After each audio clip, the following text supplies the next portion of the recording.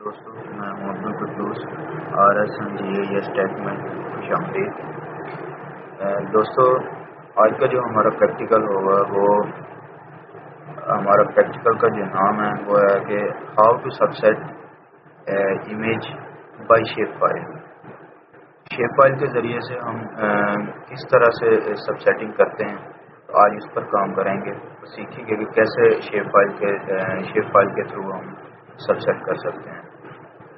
تو آئیں چلتے ہیں اپنے پریکٹیکل کی جانب۔ سب سے پہلے ERDAS سافٹ ویئر کو اوپن کریں گے، اس کے بعد راسٹر امیج جس سے ہم نے سب سیٹ کرنی ہے وہ امیج اوپن کریں گے۔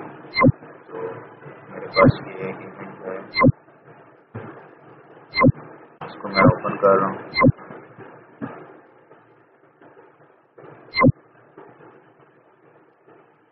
تو ابھی جو شیپ فائل جس کو ہم نے سب سیٹ کرنا ہے اس کو ہم اوپن کریں گے۔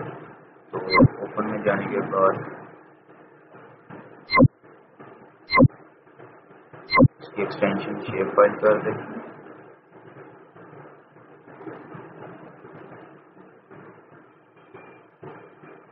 شیپ فائل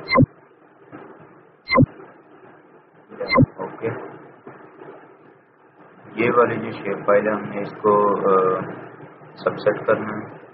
تو سب سے پہلے اس کو سلیکٹ کرنا ہے۔ کلر اس کا آپ کو نظر آ رہا ہوگا کہ یلو ہو گیا۔ دین ہوم پہ جا کر یہ آپ کو ایک پیسٹ کا آپشن نظر آ رہا ہوگا، پیسٹ پر سلیکٹڈ آبجیکٹ، اس پر آپ کلک کریں گے۔ جیسے اس پر کلک کریں گے تو یہ ایک آپشن آئے گا AOI مطلب area of interest. Then right click اس پر کریں گے اور سیو لیئر ایز اس پر کلک کریں گے۔ یہاں آپ اس کو سیو کرنا چاہتے ہیں وہاں اس کو سیو کر دیں۔ میں اس کو ادھر AOI کا نام دے دیتا ہوں۔ Then okay,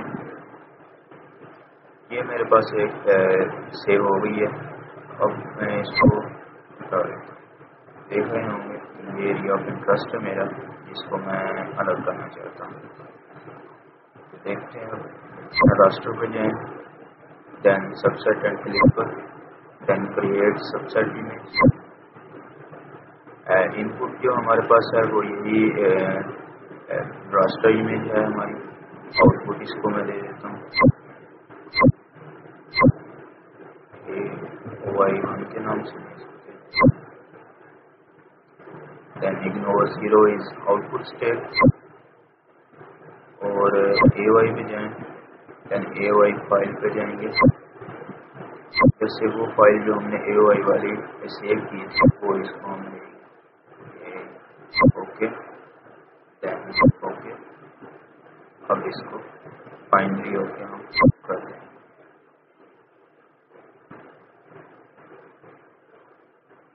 process start, process ختم ہو گیا تو ہم اس کو اوپن کر لیتے ہیں۔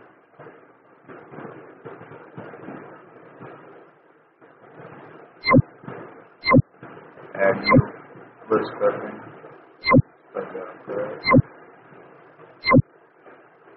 یہ والی جو ہماری ابھی ہم نے ایریا آف انٹرسٹ نکالا الگ کیا وہ والی فائل ہے۔ یہ آپ دیکھ سکتے ہیں کہ ایریا آف انٹرسٹ جو ہمارا تھا وہ ہم نے الگ کر دیا۔